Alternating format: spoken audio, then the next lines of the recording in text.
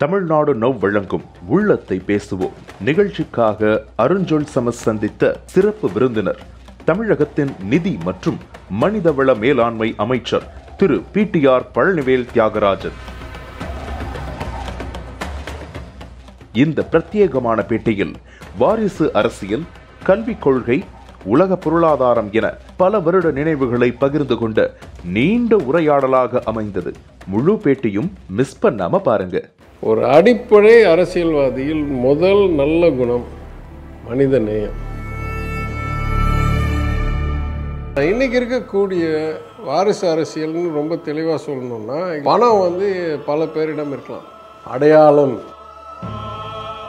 Unfit தத்திகள்லாம் வச்சுக்கிட்டு சும்மா வாரிசுக்காக நீங்கள் கட்சி நடத்த பார்த்தீங்கன்னா ஏதோ திறமைசாலிகள் உள்ள கட்சி உங்களை உதச்சிட்டு போயிடும். உங்கள் அப்பா ஒரு பெரிய இழப்பு, நான் நினச்சேன் அந்த வெற்றிடத்தை நீ நிறைவேற்றி கூட இருப்பேன்னு.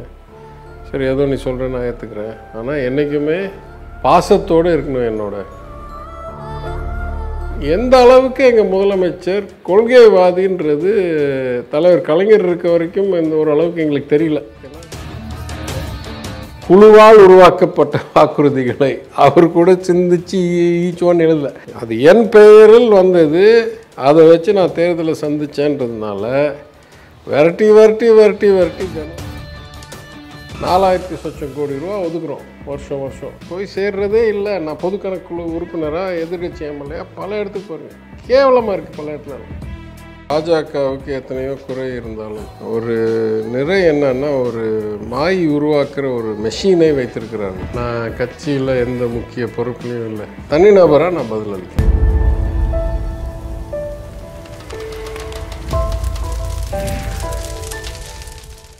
உங்களது பழைய தங்க நகையின் நிகர எடைக்கு எந்தவித இழப்பீடு கட்டணமும் இல்லாமல் இன்றைய விலைக்கே பணம் பெற்றுக் கொள்ளலாம். வணக்கம் கேள்வி. Arunchol.com மற்றும் தமிழ்நாடு நவ் இணைந்து நடத்தக்கூடிய உள்ளத்தை பேசுவோம் நிகழ்ச்சியில் நாம் தொடர்ந்து உரையாடி கொண்டிருக்கக்கூடிய ஆளுமை மரியாதைக்குரிய PTR பழனிவேல் தியாகராஜன் அவர்கள்.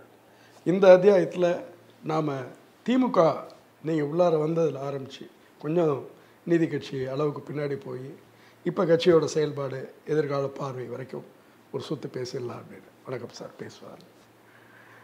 நீதி கட்சியிலேருந்து உங்களுக்கு ஒரு பெரிய பாரம்பரியம் இருக்கிறதுனாலையும் அந்த வரலாறு தொடர்ந்து உங்களுக்கு தெரியுங்கிறதுனாலையும் அங்கேருந்து நம்ம ஆரம்பிக்கலாம் அப்படின்னு. இன்றைக்கி நீங்கள் பார்க்கும்போது நீதி கட்சியோடைய பெரிய பலம் அப்படின்னு எதை நினைக்கிறீங்க, பெரிய பலவீனம் அப்படின்னு எதை நினைக்கிறீங்க? பெரிய பலம் அடிப்படை கொள்கைகள் நிரந்தரமானவை. அதாவது சமூக நீதி, எல்லோருக்கும் கல்வி, எல்லோருக்கும் வாய்ப்பு, பெண்களுக்கு சம உரிமை எல்லா வகையிலும், வாக்கிலிருந்து ஆரம்பித்து சொத்து, கல்வி எல்லாத்துலேயும். இதெல்லாம் நிரந்தரமானவை. சுயமரியாதையிலேருந்து வர்றது சுய சிந்தனை, சுய நிர்ணயம், சுயாட்சி எல்லாம். பேரறிஞர் அண்ணா 68 கொஞ்சம் தாமதமாக 66 நடக்க வேண்டியிருந்ததை திமுக ஆட்சி வந்த பிறகு, முதல் ஆட்சி வந்த பிறகு 68 நீதி கட்சி பொன் விழாவை ஏற்பாடு செய்தார். அரசாங்கம் ஏற்பாடு செய்தது சென்னையில். உரையாற்றும் போது அந்த கடைசி பகுதியில் சொல்கிறார், மனித வரலாற்றை பார்க்கும்போது பேரரசுகள் ஒரு நாள் வளர்ந்து ஒரு நாள் சரிந்தது, மக்கள் வருவார்கள் மறைவார்கள், நிறுவனங்களும் கட்சிகளும் ஒரு நாள் உருவாக்கப்படும், ஒரு நாள் அழியும். ஆனால் எந்த ஒரு கொள்கைக்காக நீதி கட்சி உருவாக்குனதுங்களோ அந்த கொள்கைகள் நிரந்தரமானவை, என்றைக்குமே அழியாது. அது பலம். பலஹீனம் என்னவென்றால், உண்மையில் நீதி கட்சியில் பார்த்திங்கன்னா சமுதாயத்தில் முன்தங்கியவர்கள் இருந்தார்கள். அது ஜாதி ரீதியாக இருக்கலாம், இல்லை பொருளாதார ரீதியாக இருக்கலாம், இல்லை விவசாய எக்ஸ்டென்ட் ரீதியாக இருக்கலாம். எல்லாம் முன்தங்கி ஒரு வகையில் சொல்கிறது அது அபூர்வம். அதாவது நார்மலாக சுயநலத்துக்கு தான் பேசுவோம். பணக்காரனா முதலாளித்துவம் பேசுவோம், ஏழைன்னா நம்ம பொது உடைமை பேசுவோம்.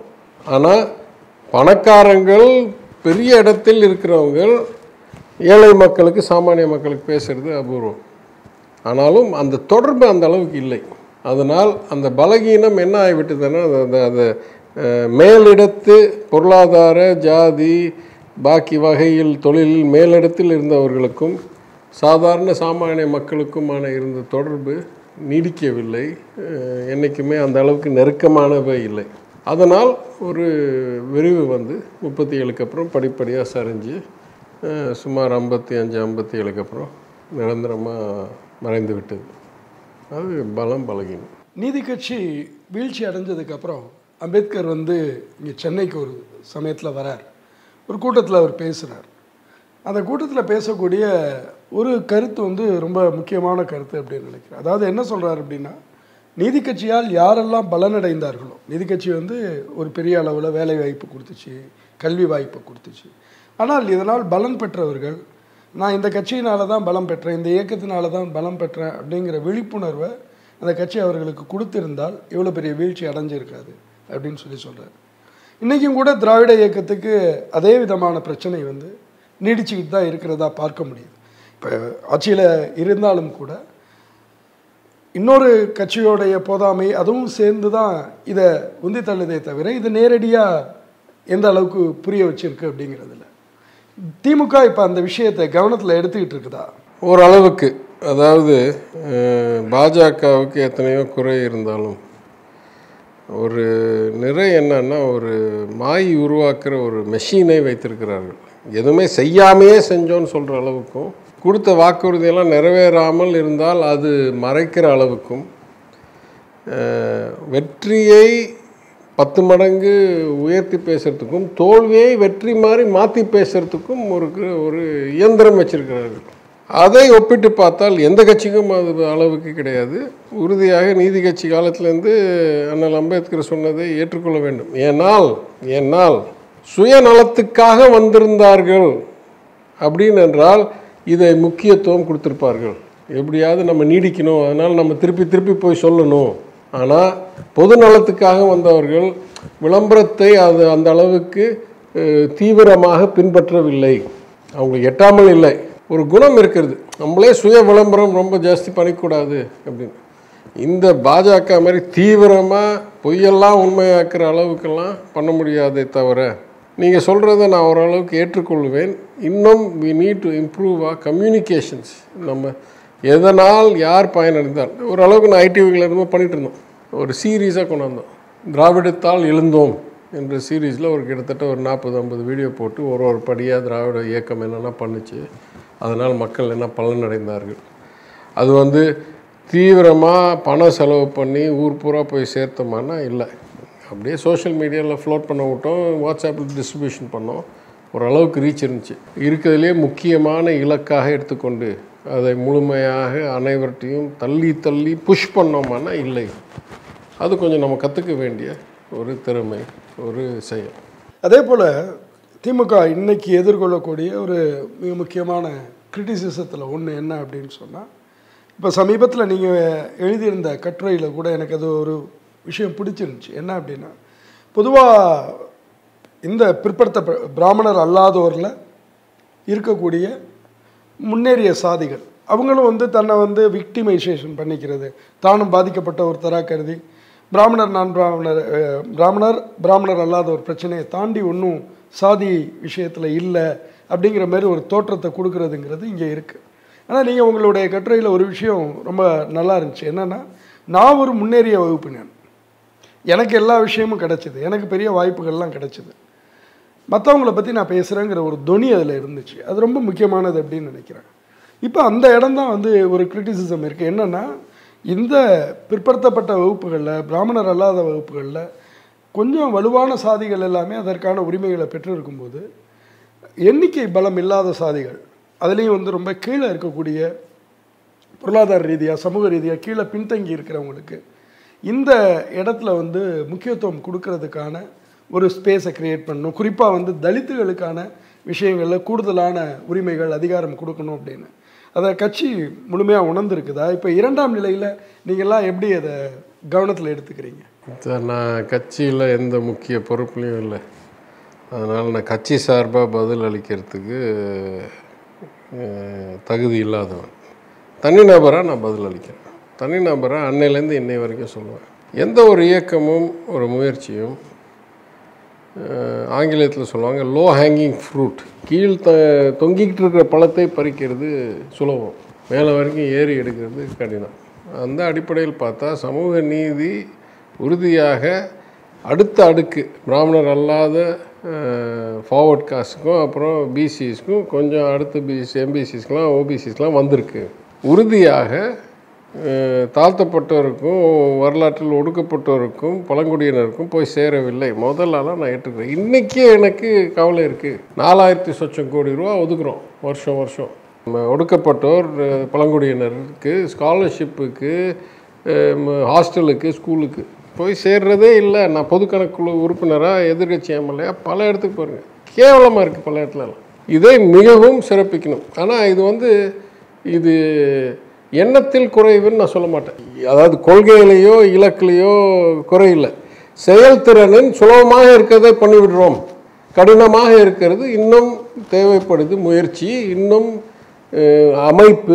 அமைப்பு திறன், செயல்திறன் இதெல்லாம் அதிகரித்தே ஆகணும்னு நான் ஒரு ப்ரொஃபஷனலாக தனிநபராக பேசுகிறேன். I'm not talking behalf of the party.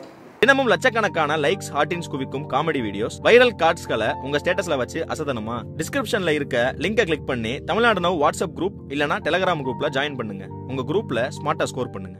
இப்போ நீங்கள் கட்சிக்கு வந்த இடத்துலேருந்து நம்ம எடுத்துக்குவோம். உங்களுக்கு ஒரு செல்வாக்கான குடும்பம் இருக்குது, வரீங்க, இந்த இடத்துக்கு வர முடியுது, எல்லாம் ரைட்டு. இப்போ சாதாரணமாக இப்போ நீங்கள் பணம் கொடுக்காமல் ஜெயிச்சதுங்கிறது உண்மையிலே ரொம்ப பாராட்டத்தக்க விஷயம். ஆனால் ஜனநாயகம் பலநாயகமாக ஆகியிருக்கிறதுங்கிறது பெரிய அளவில் நடந்துடுச்சு. இன்றைக்கி இப்போ அண்ணா ஒரு அரசியல் அதிசயம்னு சொல்லலாம், அல்லது இந்திய ஜனநாயகத்துடைய மிகப்பெரிய அற்புதங்களில் ஒன்றுன்னு சொல்லலாம். ஒரு சாமானியர் அப்படி ஒரு சாமானிய சமூகத்திலேருந்து ஒரு கட்சியை கட்டி எழுப்பி இப்படி மேலே வந்ததுங்கிறது. ஆனால் இன்றைக்கி ஒரு அண்ணா சாத்தியமா அப்படிங்கிற கேள்வி இருக்குது. அப்படி வந்துட முடியுமா அப்படின்னு, இன்றைக்கி ஒரு கலைஞர் வர முடியுமா அப்படிங்கிற ஒரு கேள்வி இருக்குது. இந்த மாதிரியான விஷயத்துக்கு என்ன செய்யணும்னு நினைக்கிறீங்க? உள்ளார இருக்கக்கூடிய உங்களுக்கு நீங்கள் இந்த பணநாயகம்ங்கிற விஷயம் என்ன மாரி சவாலாக தெரியுது? அதாவது அது 2-3 நோக்கத்தில் பார்க்கலாம். பேரறிஞர் அண்ணாவோ தலைவர் கலைஞரோ சாதாரண மனிதர்கள் இல்லை, கோடியில் ஒருவர்கள். இன்றைக்கும் எனக்கு தோணுது, because the communication channels are open. முன்னால் இல்லாத அளவுக்கு பரப்புரை பண்ண முடியும், கருத்தை போய் சேர்க்க முடியும். யாருக்கெல்லாம் ஒரு ஃபோன் இருக்கோ அவங்க பொது விவாதத்தில் சேர முடியும். ஸோ அந்த அடிப்படையில் பார்த்திங்கன்னா உறுதியாகவே பேரறிஞர் அண்ணா இல்லை தலைவர் கலைஞர் அவர்களுக்கு கொள்கைவாதிகள் இருந்தால் அவங்க உறுதியாக முன்னேற முடியும், ஒரு ஃபாலோவர்ஷிப்பை உருவாக்க முடியும், சமுதாயத்தை மாற்ற முடியும் என்று நான் கருதுகிறேன். 50 வருஷத்துக்கு முன்னாலேக்கோ 20 வருஷத்துக்கு முன்னாலேக்கோ இன்றைக்கி தான் அது ஈஸி. ஏன்னா அவங்க சாதாரண மனிதர்கள். அடுத்த கேள்வி, சாதாரண மனிதரெல்லாம் யாரெல்லாம் அரசியலுக்கு வரணும்னு நினைக்கிறாங்களோ அவங்க பணம் இருக்கோ இல்லையோ வரணும் என்றால் ஆமாம், அது கடினம்.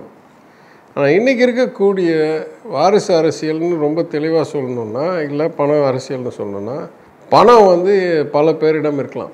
Of the two, money is easier. உங்கள் பணம், என் பணம், அவர் பணம் எல்லாம் ஒரே மாதிரி பணம் தான். பணம் கை மாறலாம், பணம் ஏதோ 100 வகையில் உருவாக்கலாம். அடையாளம் இருந்தால் ஒரு வேளை உங்களுக்கு பணம் தேவையில்லையோ, ஆனால் அடையாளம் இல்லை என்றால் பணம் தேவைப்படுதுன்ற அளவில் இருக்கும். ஏன்னா இன்றைக்கி பிரச்சாரத்துக்கும் அந்த உங்களுடைய அடையாளத்தை உருவாக்குவதற்கும் ஒரு பிராண்டை உருவாக்குவதற்கும் பல போட்டி, பல கடினமான எதிர்ப்பு, இல்லை என்ன சொல்கிறது, காம்படிஷன், தமிழில் வார்த்தை காம்படிஷன் இருக்குது. அது எப்போ மாறும், எவ்வளோ மாறும் நம்மளுக்கு சொல்ல தெரியல தவிர மாற்றம் உண்மையாக நடந்து கொண்டு இருக்கிறது. இல்லைன்னா ஆஃப்கோர்ஸ் எனக்கு பாரம்பரியம் இருக்குது. ஆனால் நான் என்ன சொல்கிறேன், அது இல்லாமல் ஒன்று எனக்கும் சீட்டு கொடுத்துருக்க மாட்டாங்க. நானும் என் வாழ்க்கையை, என் தொழிலை விட்டுட்டு இந்த பணியை பொதுமக்களுக்கு செய்கிறதுக்கு வந்திருக்க மாட்டேன். கேள்வி வந்த பிறகு என் செயலின் அடிப்படையில் தான் 2வது தடவை நின்றேன். அப்போ என்ட்ரி இஸ் டிஃபிகல்ட். ஆனால் யாரெல்லாம் ஒழுங்காக பணியாற்றுறார்களோ மக்கள் அவங்களே மறந்து விடுவதில்லை, இல்லை மக்கள் அவங்களை உதறி விடுவதில்லை என்ற நம்பிக்கை எனக்கு இருக்குது. மக்கள் அந்த அளவுக்கு தெளிவோடு இருக்காங்க. நீங்கள் சிறப்பாக செயல்பட்ட எம்எல்ஏ, சிறப்பாக செயல்பட்ட கவுன்சிலர், ஆனால் மக்கள் எடுக்க மாட்டேன்றாங்க, யாரோ பணம் கொடுக்குறாங்கன்ற அளவுக்கெல்லாம் இருக்கிற மாதிரி நிரந்தரம் கிடையாது. ஒருவேளை சில எக்ஸாம்பிளில் சில சம்பவங்கள் நடக்கலாம். ஆனால் இன்றைக்கி இருக்கிற சூழ்நிலையில் அடையாளம், அது whether it is money, whether it is வாரிசு. அடையாளம் உருவாக்குவதில் இது பயன் கொடுக்கிறது. அடையாளத்தை வைத்து தான் மக்களிடம் போய் வாக்கு கேட்க முடியும்ல. அவங்க நம்பாத ஆளை, தெரியாத ஆளை, ஏதோ ஒரு கருத்து என்ன சொல்கிறது, வாக்குறுதி கொடுக்காத ஆளை வாக்களிக்க மாட்டாங்கள்ல. அவங்க சுயநலத்துக்காக யாருக்கும் ஒன்று வாக்களிக்கிறாங்கள்ல. சில சமயம் பணம் அதை தாண்டலாம். பணம் ஒரு குறுகிய காலத்துக்கு ஒரு அடையாளத்தை உருக்கலாம். ஆனால் என்ன பிரச்சனை, பணம் அப்போ யார்கிட்டலாம் பணம் இருக்கோ அவங்கள வீழ்த்திட்டு போயிடுவாங்க. ஒரு வேளை நான் பணம் இல்லை ஜெயிச்சிருந்தேன்னா எனக்கு பெரிய அச்சம், நான் எக்ஸ் கொடுத்தேன், அவங்க X+Y கொடுத்துருவாங்க அப்படின்ற அச்சம் வரும். நான் பணம் கொடுக்காமல் ஜெயிச்சதுனால எனக்கு நம்பிக்கை இருக்குது, என் செயலை மக்கள் ரசித்து எனக்கு போட்டாங்க. ஸோ நான் ஐ ஸ்டில் ஹேவ் ஹோப். காலம் மாறிக்கொண்டே இருக்குது. நான் நினைக்கிறேன் நாடு வளர வளர மக்களுடைய பொருளாதார சூழ்நிலை அதிகரிக்க அவங்களுக்கு ஒரு காலம் 50 கொடுத்தா போதுன்னுவாங்க, 200 கொடுத்தா போதுன்னுவாங்க, 500 கொடுத்தா போதுன்னுவாங்க. சில இப்போ எனக்கு வர்ற தகவல்லாம் இந்த எம்எல்ஏ தேர்தலில் சில பேர் 1000 கொடுத்தாங்க. ஒரு பக்கம் ஒரு நேரம் வந்துடும், அவங்களுடைய மக்களுடைய பொருளாதாரம் சராசரி வருமானம் வருஷத்துக்கு 3 லட்சம், இப்போ 2.80 கொஞ்ச நாள் 5 லட்சம், 10 வருஷத்தில் 5, 6, 8 லட்சம் ஆயிடுச்சுன்னா நீங்கள் போய் 10,000 ரூபா கொடுக்கணும் ஓட்டுக்கு. அந்த அளவுக்கு பணம் எல்லாம் உங்களால் பரிமாறி கொடுக்க முடியாது. அதனால் இது வந்து இட்ஸ் நாட் அ பெர்மனன்ட் ஃபீச்சர்னு எனக்கு தோணுது. ஒரு வேளை பார்க்கலாம். வாரிசு அரசியல், அது குடும்ப அரசியல்ங்கிறது திமுகவுக்கு மட்டும் இல்லை, எல்லா பெரிய கட்சிகளுக்குமே அது ஒரு பெரிய சவாலாக இருக்குது.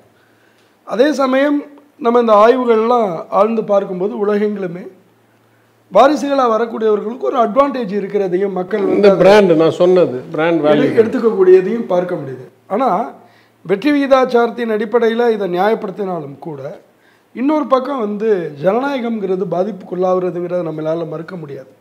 அப்போ ஒரு அரசியல் கட்சி இதை எப்படி வந்து பேலன்ஸ் பண்ணணும்னு நினைக்கிறீங்க? திருப்பி நான் அரசியல், அதாவது என் கட்சி சார்பாக பேசுகிறதுக்கு தகுதி இல்லை, தனிநபராக சொல்கிறேன். இப்போ என்ன எடுத்துக்கங்க, நான் வந்து அரசியலுக்கு வரணும், அதுதான் எனக்கு எதிர்காலம் நினச்சிருந்தேன்னா நான் 96லேயோ 2001லேயோ 2006 எப்போ தவறும் போதோ வாய்ப்பு கொடுத்தெல்லாம் எடுத்திருப்பேன்.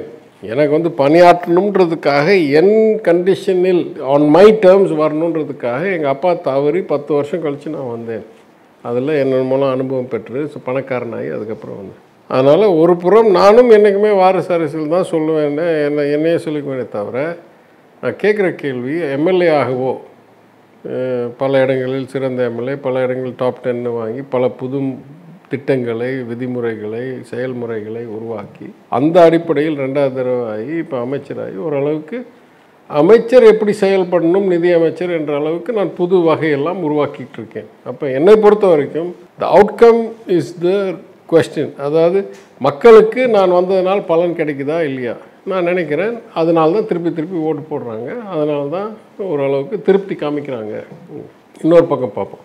அதனால் திறமை உள்ளவர்கள் வாரிசு பலன் இல்லாததுனால் வர முடியாதா அப்படின்ற கேள்விக்கும் நான் நினைப்பேன் திறமை இருந்தால் தாண்டி வந்துடலாம். அப்போ ஆக்சுவலாக நீங்கள் என்ன கேட்க வரீங்கன்னா, சாதாரண நபர் வாரிசை பயன்படுத்தி வந்துடலாம், சாதாரண நபர் வாரிசு இல்லாதவர் வர முடியாது. That's really where the bottle neck is. ஏன்னா நிஜமாகவே நீங்கள் பெரிய திறமைசாலின்னா உறுதியாக வந்துடலாம். ஆனால் ஒரு ஆவரேஜ் பர்சன் வந்து 2 ஆவரேஜாக இருந்தால் வாரிசுக்கு தான் வாய்ப்பு கூடுதல். Because of the brand name, முன்னோர்கள் பண்ண செயல், இருந்த உறவு, இருந்த ஒரு அடையாளம், இது வச்சு வந்துடலாம். அதனால் இதை என்னை பொறுத்த வரைக்கும் ஒரே ஒரு நிர்வாகத்துக்குள் வாரிசு ஒரு ப்ரெஃபரன்ஸ், முன்னுரிமை நீக்கிறது ரொம்ப கஷ்டம். ஏன்னா எல்லா நிறுவனங்களும், அது கட்சியோ கம்பெனியோ, நிறைய கம்பெனியில் சிஇஓட பையன் சிஇஓ வரப்பில், அது பப்ளிக் லிமிடெட் கம்பெனியில், ப்ரைவேட்னா ஆஃப்கோர்ஸ் வேறு. ஆனால் we are in a competition. அப்போ நிஜமாகவே அன்ஃபிட் தத்திகள்லாம் வச்சுக்கிட்டு சும்மா வாரிசுக்காக நீங்கள் கட்சி நடத்த பார்த்தீங்கன்னா ஏதோ திறமைசாலைகள் உள்ள கட்சி உங்களை உதச்சிட்டு போயிடும். So the market has some equilibrium. ஒரு அளவுக்கு மேல் இந்த பெனிஃபிட்டை நிறையா நபருக்கு கொடுத்தீங்கன்னா அப்புறம் நீங்களே நான் ஏற்கனவே ஒரு பாயிண்டில் சொன்னேன்ல, ஹியூமன் ரிசோர்ஸஸ் தான் இருக்கிறதுலையே முக்கியமான பலம் ஒரு நிறுவனத்துக்கு. பணத்தோட பலம், மனித வளமும் கலாச்சாரமும். அப்போ எல்லாம் ஒரு சைட் டோர் பேக் டோரில் வந்த நபர்கள், திறமை குறைவு இல்லை சாமானிய திறமை ஆனால் பேக் டோரில் வந்தவங்களாம் நீங்கள் வச்சுருந்தீங்கன்னா அது ரொம்ப நாள் நீடிக்கிறது கடினம். ஏன்னா இது காம்படிட்டிவ் மார்க்கெட். நீங்கள் இப்போ ஒரு மேல்தட்டிலேருந்து ஒர்க் பண்ணக்கூடிய ஒரு நபராக இருந்திருக்கீங்க. இப்போ உதாரணமாக வந்து ஒரு சட்டமன்ற உறுப்பினரோ அல்லது நாடாளுமன்ற உறுப்பினரோ அமைச்சரோ அவர் படிக்க வேண்டிய விஷயம் வந்து ரொம்ப அதிகமாக இருக்குது. கொள்கை முடிவுகள் எடுக்கிறதுக்காக விவாதிக்க வேண்டிய விஷயங்கள் அதிகமாக இருக்குது. அதில் பல விஷயங்கள் வந்து மக்களுக்கு அவர் என்ன வேலை பண்ணுறாருங்கிறதே தெரியாமல் 4 அறைக்குள்ளார நடக்கக்கூடியதாக இருக்கும். ஆனால் இப்போ இந்தியா மாதிரியான நாட்டில் என்ன ஒரு பொதுவான மதிப்பீடு இருக்குன்னா, காது குத்தில் ஆரம்பித்து கர்மாதி வரைக்கும் என் வீட்டுக்கு வந்துட்டு போனால் ஒரு நல்ல மக்கள் பிரதிநிதி, நல்லா செயல்படக்கூடியவர் அப்படிங்கிற ஒரு பார்வை இருக்குது. இதை பேலன்ஸ் பண்ணுறது ரொம்ப சிரமமான விஷயம். எப்படி அது பேலன்ஸ் பண்ண முடியும்னு நினைக்கிறீங்க? 2018 இல்லை 19 டிசம்பரில் டெல்லியில் ஒரு கருத்தரங்கத்தில் பேச கூப்பிட்டுருந்தாங்க. நான் ஒரிசாலேருந்து ஆளுங்கட்சி எம்எல்ஏ, அன்றைக்கி நான் எதிர்கட்சி எம்எல்ஏ, உத்தராகண்ட்லேருந்து எதிர்கட்சி பொது கணக்கு குழு தலைவர், உத்தரப்பிரதேஷ்லேருந்து பேரவைத் தலைவர், ஆளுங்கட்சி பாஜக, 4 பேர்ட்டையும் நீங்கள் திருப்பி தேர்ந்தெடுத்து வரணுன்னா நீங்கள் செய்யக்கூடிய எந்த செயல் உங்களுக்கு மிகவும் பலனளிக்கும் அப்படின்னு கேட்டாங்க. இந்தியாவில் அனைத்து இடங்களிலிருந்தும், அனைத்து மொழி பேசுகிற, அதாவது வெவ்வேறு மொழி பேசுகிற மாநிலங்களிலிருந்தும், வெவ்வேறு கட்சி, வெவ்வேறு தகுதி, ஆளும் எதிர் எல்லாம் இருந்தவங்க எல்லாம் ஒன்று மாத்திரம் ஏற்றுக்கிட்டோம். எத்தனை காது குத்துக்கும், எத்தனை கல்யாணத்துக்கும், எத்தனை புதுமனைக்கும், எத்தனை இரங்கலுக்கும் போகிறீங்களோ அந்த அளவுக்கு உங்களுக்கு திரும்பி வர்றதுக்கு வாய்ப்பு. ஏன்னா மக்கள் விரும்புவது ஒரு நேரடி தொடர்பு.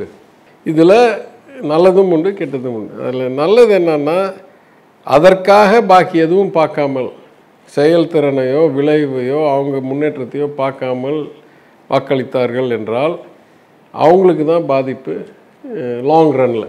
ஆனால் அதோடைய அடிப்படை புரிதல் என்னென்னா, என்ன நினைக்கிறாங்க, எப்படியுமே எம்எல்ஏலாம் எந்த முடிவும் எடுக்கிறது இல்லை, தலைவர் எடுக்கிற முடிவை இவங்கெல்லாம் ஜால்ரா போட்டு வந்துடுறாங்க. அதனால் நம்மளுக்கு வந்து அடையாளமும் அறிமுகமும், நம்ம வந்து போனால் ஒரு ஃபோட்டோ எடுத்து பாருங்கள் எம்எல்ஏ வீட்டுக்கு வந்து போனான்னு சொல்கிற அளவுக்கு இருந்தால் போதும் அப்படின்ற எதிர்பார்ப்பு தான் மக்களிடம் இருக்குது.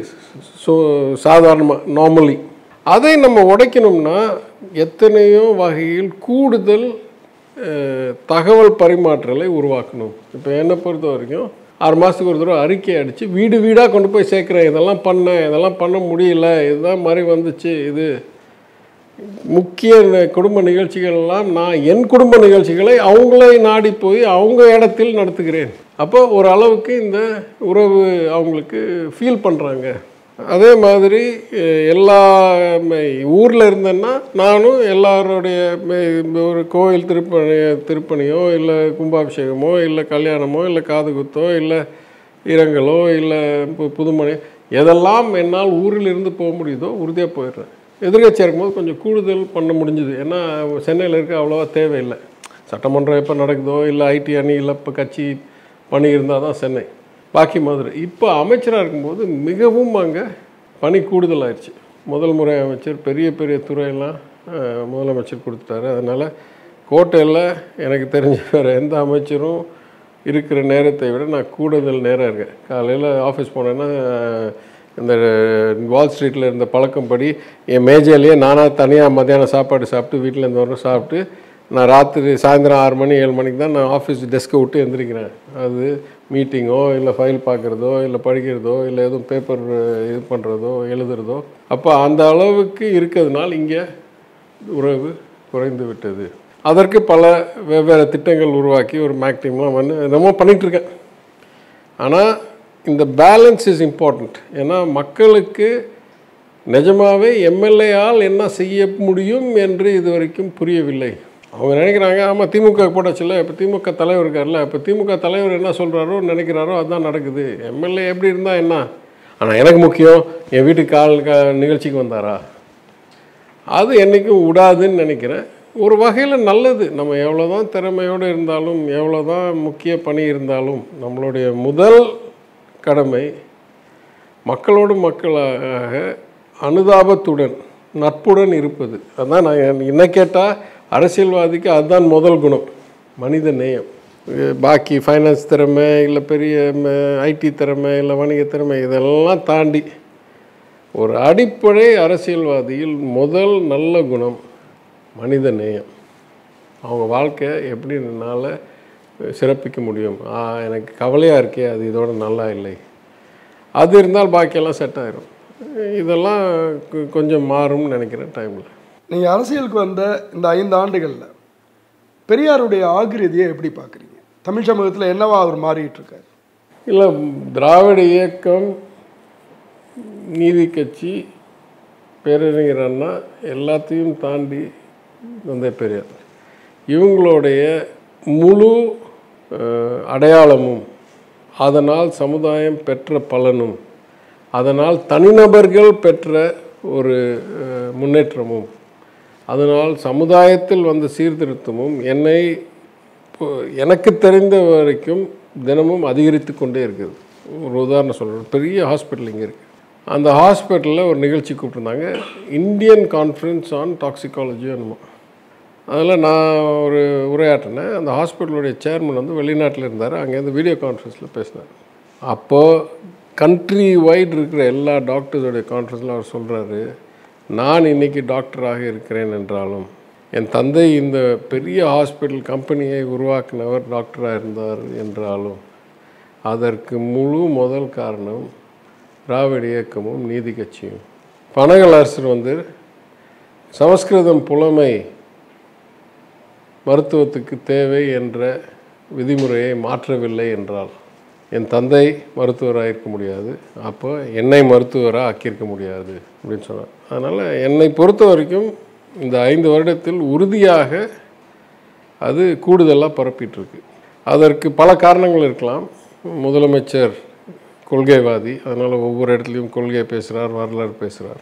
ஆனால் இதெல்லாம் மீறி ஒரு காலத்தின் ஒரு சுற்றுச்சூழல் அப்படின்னா 30 ஆண்டுகள் அரசியலை வழிநடத்தி கொண்டிருந்த அம்மையார் ஜெயலலிதாவும், ஆஃப்கோர்ஸ் தலைவர் கலைஞர் 50-60 ஆண்டுகளாக நடத்தியிருந்தார். ஆனால் கடைசி 30 ஆண்டுகளில் தமிழ்நாட்டை அடுத்தடுத்து முதலமைச்சராக இருந்த, தமிழ்நாட்டுக்கு முதலமைச்சராக அம்மையார் ஜெயலலிதாவும் தலைவர் கலைஞரும் 2 பேரும் மறைந்த பிறகு we are slowly turning away from a politics of personality towards a politics of ideology அப்படின்னு எனக்கு தோணுது. ஏன்னா 2 பேரும் நானும் திராவிடன் பேசிகிட்டு இருக்கும்போது நீயா நான்ற ஒரு கருத்து மக்களிடம் போய் சேர்ந்தது. அண்ணாவுடைய ஆகிருதி அதை பற்றி கொஞ்சம் சொல்லுங்கள். அதாவது படித்தவர்கள் இடத்தில் இப்போ பெரியார்னால் நீங்கள் சொல்லுங்க, பெரியார் கொள்கை அதோடைய சிறப்பு என்னவென்றால் அனைவருக்கும் உடனடியாக புரியும். அதுதான் பெரியாருடைய ஒரு சிறப்பு. அவர் சொல்கிற கொள்கை வேணும்னே அந்த அடிமட்டத்துக்கு போய் சேர்கிற அளவுக்கு பேசுகிறது. சில சமயம் அதற்காக கொஞ்சம் தீவிர வார்த்தைகள் இல்லை ஒரு ஸ்லோகன்ஸ் உருவாக்கி வேணும்னே புரட்சி உருவாக்குறதுக்காக பேசினவர் பெரியார் அவர்கள். அண்ணா ஒரு சிந்தனைவாதி, ஒரு கொள்கை செயல்பாட்டுக்கு போகிறது எப்படி என்ற சிந்தனையில் இருந்தவர். அப்போ பெரியார் வந்து இலக்கியத்தை எழுதினார் என்றால் அண்ணா வந்து இலக்கணத்தை எழுதினார். How to we get from here to their, அந்த வேறுபாடு தானே திராவிட முன்னேற்ற கழகம் பிரிஞ்சது. பெரியார் சொல்கிறார் சமுதாய புரட்சி தான் முக்கியம். அண்ணா சொல்கிறார் நீதி கட்சி காலத்தில் நம்ம கண்டறிந்தது ஆட்சியில் இருந்தால் சட்டத்தை மாற்ற முடியும், ஆட்சியில் இருந்தால் சமுதாயத்தை மாற்ற முடியும், அதனால் நம்ம அரசியலில் நேரடி அரசியலில் இறங்கியே ஆகணும் அப்படின்ற. அதனால் அண்ணாவை பொறுத்த வரைக்கும் அண்ணாவுடைய நூல்கள், அண்ணாவுடைய கருத்துகள், specially federalism, specially 2 language policy, இதெல்லாம் it is more about implementation, it is more about execution, is more about administration. Periyar is about existential, நான் யார், எதற்காக நான் அடுத்தவனுக்கு அடிமையாக இருக்கணும். அண்ணா வந்து எந்த விதியில், எந்த மரபில், எந்த வழியில் அரசை நடத்தினால் மக்கள் கூடுதல் பலனடைவார்கள் அப்படின்ற இலக்கணம், இதுதான் நான் ஒரு டிஃப்ரென்ஸாக பார்ப்பேன். ஆனால் அண்ணாவுடைய கருத்தும் நாடு முழுவதும் பரவுவதாக நான் பார்த்துருக்கிறேன். அந்த சில கேட்சி ஸ்லோகன்ஸ், அது இல்லாமல் அவருடைய ராஜ்யசபாவில் ஐ ஆம் ஆஃப் த டிராவிடியன் ஸ்டாக் அந்த உரையிலிருந்து பல மாநிலங்களுக்கு பரவுது. அதுவும் சொல்லலாம். பெரியாருக்கும் அண்ணாவுக்கும் ஒரு வித்தியாசம்னா, பெரியார் வந்து 90% தமிழில் தான். அவருக்கு இப்போ இங்கிலீஷில் புலமை இருந்ததே தவிர பேசுகிறதெல்லாம் தமிழில் தான் பேசு. அண்ணா வந்து ஈக்குவலாக தமிழ்லையும் இங்கிலீஷ்லேயும் புலமை வைத்து நல்லா பேசினார். வேணும்னே பல இடங்களில் பன்னாட்டு ஒரு என்ன சொல்கிறது வென்யூஸில் இங்கிலீஷில் புலமையோட இல்லை ராஜ்யசபாவில் இல்லை இன்டர்நேஷ்னல் டூர்ஸில் பேசியிருக்கார். அதனால் அண்ணா வந்து ஒரு implementation and execution and practical வேர்ஷன்னு சொல்லுவேன். நல்லா பரவுதுன்னு நான் சொல்லுவேன். பெரியார் அண்ணா இவங்க 2 பேரோடையும் உங்களுக்கு நேரடியான அப்படியான உரையாடக்கூடிய அவங்களுடைய விஷயங்களை பார்க்கக்கூடிய அந்த காலகட்டம் இல்லை. ஆனால் கலைஞர் அவர்களிடத்தில் இருக்குது. நீங்கள் வந்து சேரும்போது அவருடைய அணுகுமுறைங்கிறது எப்படி இருந்துச்சு? அவரை எப்படி பார்த்தீங்க? நான் ஆக்சுவலாக பெரியாரை பார்த்த ஒரு ஞாபகம் இருக்குது. ஆனால் அது எப்போன்னு எனக்கு சொல்ல தெரியல சின்ன வயசில். ஏன்னா பெரியார் அண்ணா 2 பேரும் வீட்டுக்கு வந்துட்டு போயிட்டுருக்காங்க எங்கள் தாத்தா காலத்தில். அதனால் அண்ணா பார்த்த ஞாபகம் இருக்குது. அண்ணா வீட்டுக்கு வந்துட்டு போகிறோம் பார்த்துருக்கேன். கலைஞரோட என்கிட்ட ஒரு 5 வயசு 6 வயசில் கலைஞருக்கும் நாவலர் நெடுஞ்செழியன் அவர்களுக்கும் நடுவில் உட்காந்து இதே என் வீட்டு சோஃபாவில் படம் இருக்குது. அதுலேருந்து எனக்கு ஏதோ ஒரு என்ன சொல்கிறது அறிமுகம் இருந்தது. உண்மையில் 2006 என் தந்தையார் தவறு வரைக்கும் சும்மா வணக்கம் சொல்லிவிட்டு வந்துட்டு போகிறதுக்கு 4 வார்த்தை பேசுகிறதுக்கு தான் அனுபவம் இருந்தது. நான் 2006 கொஞ்சம் நீண்ட விவாதம் நடந்தது இந்த பணியை பற்றி. அப்போது நான் வர முடியாதுன்னு கடைசியாக சொல்லி மன்னிப்பு கேட்டேன். ஐயா இந்த தடவை வர முடியல, குடும்ப சூழ்நிலை, அதனால் அடுத்த தடவை நீங்கள் கூப்பிடும்போது நான் வந்துடுறேன் அப்படின்னு சொன்னேன். அப்போ அவர் சொன்னார், சரி எனக்கு ஒரு பெரிய இழப்பு தான், அவங்க அப்பா ஒரு பெரிய இழப்பு, நான் நினச்சேன் அந்த வெற்றிடத்தை நீ வந்து நிறைவேற்றி கூட இருப்பேன்னு. சரி ஏதோ நீ சொல்கிற நான் ஏற்றுக்கிறேன், ஆனால் என்றைக்குமே பாசத்தோடு இருக்கணும், என்னோட அன்போடு பாசத்தோடு இருக்கணும் உங்கள் அப்பா மாதிரி, அதுதான் இருக்கிறதுலே முக்கியம் அப்படின்னு சொல்லி 2006 சொல்லி அதுக்கப்புறம் நான் திருப்பி அமெரிக்காவுக்கு போயிட்டேன். அப்புறம் 2016 வந்து சீட்டு கேட்டபோது ரொம்ப வரவேற்று வாய்ப்பு கொடுத்தாரு. எனக்கு அந்த அளவுக்கு எப்படி எங்கள் அப்பாவோட நேரம் கிடைக்கலையோ, 2016 ஒரு 17 முதல் 3-4 மாதம் வரைக்கும் தான் அவர் ஓரளவுக்கு தினமும் பார்க்குற மாதிரி பேசுகிற மாதிரி இருந்தார். அதுக்கப்புறம் கொஞ்சம் ஒன்றா ஏதோ செட்பேக் வந்து நிறைய நேரம் பகலில் தூக்கம்லாம் தேவைப்பட்டு அப்புறம் பேச முடியாமல் போய், அதனால் ஓரளவுக்கு அந்த பழைய கலைஞர் மாதிரி தினம் விசிட்டர்ஸை வரவேற்று தினம் பேசி தினம் சில நாள் தினம் இல்லை சில நாள் அந்த அந்த ஸ்பெஷலி ஃபிட்டட் வேனை வச்சு வெளியே போயிட்டு வர்றதுக்கோ ஏதோ ஒரு நிகழ்ச்சிக்கு போயிட்டு வர்றதுக்கோ. ஒரு நாள் எதர்ச்சியாக நான் அங்கே இருந்தேன். அன்றைக்கி சண்முகநாதனுடைய பிறந்த நாள். அதனால் அவரை சர்ப்ரைஸ் பண்ணுற வகையில் தலைவரே இறங்கி அந்த வேனில் ஏறி நானும் கூட இருந்ததுனால என்னையும் கூட கூப்பிட்டு போய் வாழ்த்து சொல்லிட்டு வந்தோம். அதனால் ரொம்ப நாள் எனக்கு அனுபவம் இல்லை. ஆனால் அந்த சில நாட்களில் எனக்கு சொல்வேன், எந்த அளவுக்கு அவர் ஏன்ட்டு சொன்னாலும் என்றைக்குமே அன்போடையும் பாசத்தோடையும் இருக்கணும்னு. அது வந்து அவரும் என்கிட்ட மிக்க அன்போடையும் பாசத்தோடையும் இருந்து எப்போல்லாம் போகணும். அதாவது நான் அரசியலுக்கு வர்றதுக்கு முன்னால் எப்போல்லாம் தலைவரை பார்த்தோன்னா 2006 உட்பட்டு நான் உட்காந்து பேசுகிறது தான் எனக்கு வழக்கம். ஏன்னா நான் வெளிநாட்டில் இருந்தவன், எனக்கு இந்த விதிமுறையெல்லாம் தெரியாது. 2016 எம்எல்ஏ ஆன பிறகு தான் நின்றுட்டு பேசுகிற பழக்கம் வந்துச்சு. அது 2-3 தடவை திருத்த பார்த்தாரு. இல்லை நான் இப்படியே இருந்துக்கிறேன் விட்டுட்டேன், அப்படியே விட்டேன். ரொம்ப பேசலாம், ஆனால் பல கட்டுரை எழுதியிருக்கேன். அதனால் ஒரே ஒரு கருத்து மாத்திரம் சொல்லிடுறேன். எனக்கு எதிர்பாராமல் ஒரு நாள் அவரை பார்க்க போகும்போது யாரோ பக்கத்தில் இருந்தவங்க ஃபோட்டோ எடுத்தாங்க, 2 ஃபோட்டோ. அந்த 2 ஃபோட்டோ எனக்கு மிகவும் ஒரு பரிசாக நான் வச்சுருக்கேன். என்னன்னா, நான் ஏதோ அவர்கிட்ட சொல்லிகிட்ருக்கேன், அவர்கிட்ட சேரில் உட்காந்துருக்காரு, காலை நீட்டி நான் குனிஞ்சு பேசிகிட்டு இருக்கேன். அவர் கையை வச்சு என் கையை பிடிச்சிட்டு என் மேலே பார்த்து சிரிச்சிட்ருக்கார். அப்போ எனக்கு அந்த ஃபோட்டோ பார்த்த உடனே ஏதோ இது ஸ்பெஷல்னு நான் எப்பயுமே ரொம்ப பரிசாக வச்சுருந்தேன். அப்புறம் கொஞ்சம் நாளைக்கு கழிச்சு எனக்கு தெரிய வந்தது, ரொம்ப ரேராக அவர் வந்து யாரையும் அவர் பிடிப்பார். நம்மெல்லாம் போய் அவர் கையோ காலோ இல்லை ஏதோ பிடிக்கிறதுக்கு விருப்பம் இருக்குமே தவிர, அவர் வந்து ரொம்ப ஃபிசிக்கல் மூமெண்ட்லாம் காமிக்கிற ஆள் இல்லை. அப்போ ஏதோ ஒன்று அன்றைக்கி நான் பேசிகிட்டு இருந்தது அவ்வளோ மகிழ்ச்சி அடைந்ததில் கையை கட்டி பிடிச்சிட்டு இப்படி பேசிகிட்டு இருக்காருன்ட்டு. அப்போ அதெல்லாம் ஒரு பெரிய என்றைக்கும் மனதில் இருக்கிற ஒரு நிறைவாக இருக்கும். இப்போதைய முதல்வர் ஸ்டாலின் அவர்களோட தான் உங்களோட எல்லா நீங்கள் உள்ளார வந்ததில் ஆரம்பித்து இப்போதைய பயணம் வரைக்கும் தொடர்ந்துட்டுருக்கு. இதில் ஒரு கட்சி தலைவராக அவரை பார்க்க ஆரம்பித்ததில் ஆரம்பித்து இப்போ ஒரு ஆட்சி தலைவராக பார்க்குற வரைக்கும் முதல்ல அவரோட உறவு எப்படி, அப்புறம் அவரை எப்படி மதிப்பிடுவீங்க? அதாவது அவர் ஓய்வில்லா உழைப்பாளி. தலைவர் கலைஞரே சொன்னார், அவரை நினைக்கும் போது எனக்கு வர்ற வார்த்தையெல்லாம் உழைப்பு உழைப்பு உழைப்பு. அதனால் செயல் வீரர், உழைப்பாளி, இரவு பகல் பார்க்காமல் உழைப்பார் என்றது எல்லாருக்கும் அறிந்தது, தெரிந்தது அவர் இதுக்கெல்லாம் வர்றதுக்கு முன்னால். ஆனால் நான் முக்கியமாக 2 அனைவருக்கும் வெளிப்படையாக முன்னால் தெரிஞ்சதோ தெரியலையோ இப்போ தெரிய வர்ற குணங்களை நான் சொல்லணும் என்றால், மிக அவங்க தந்தை அளவுக்கு கலைஞர் கொள்கைவாதின்றது எல்லாருக்கும் தெரியும்.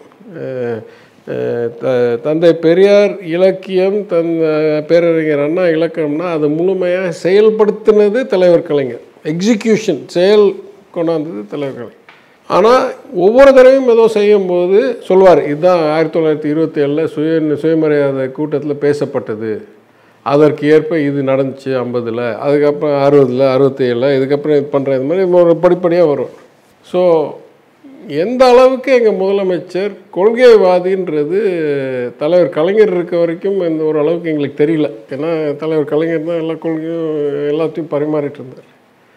இப்போ தெரிய வருது, அதுவும் முதலமைச்சரான பிறகு இந்த all India federation for social justice மாதிரியெல்லாம் எடுக்கிறதுலையும், இல்லை ஒவ்வொரு முறை ஒரு உரையாற்றுவதிலும், இல்லை ஒவ்வொரு முறை சட்டமன்றத்தில் ஏதாவது பேசுகிறதையும், இல்லை ஒவ்வொரு முறை ஒரு சட்டத்தை உருவாக்குறதுலையும் எல்லாமே கொள்கை கொள்கை கொள்கை, சுயமரியாதை, சமூக நீதி, அனைவருக்கும் எல்லாம் சேரணுன்ற மாதிரி இந்த அளவுக்கு ஒரு அசையாத கொள்கைவாதி என்றது பலருக்கு எதிர்பாராமல் இருந்திருக்கலாம். ஏன்னா அது வெளிப்படுத்துறதுக்கு அந்த அளவுக்கு வாய்ப்பில்லை தலைவர் கலைஞர் இருந்த வரைக்கும். 3வது நான் சொல்லுவேன், எனக்கே சில சமயம் ஆச்சரியமாகவும் அதிர்ச்சியாக கூட இருக்குது. எத்தனையோ கட்சி எத்தனையோ வாக்குறுதி விடுறாங்க. உண்மையில் ஒரு குழுவை வைத்து அந்த வாக்குறுதியெல்லாம் போய் இத்தனை பேஜுக்கு என்னமோலாம் எழுதினாங்க. எத்தனையோ வாக்குறுதிகள் எத்தனையோ கட்சிகள் கைவிட்டு விட்டார்கள். இன்றைக்கு இருக்கிற பிரதமர் சொன்னார் 15 லட்ச ரூபான்னு சொன்னார் அனைவருக்கும். ஒரு நாள் சொன்னார் 50 நாளில் எல்லா கருப்பு பணமும் ஒளியில்லைன்னா என்னை எரிச்சு விடுங்கன்னாரு, என்னமோலாம் பேசினார். திரும்பி பார்க்குறதே இல்லை.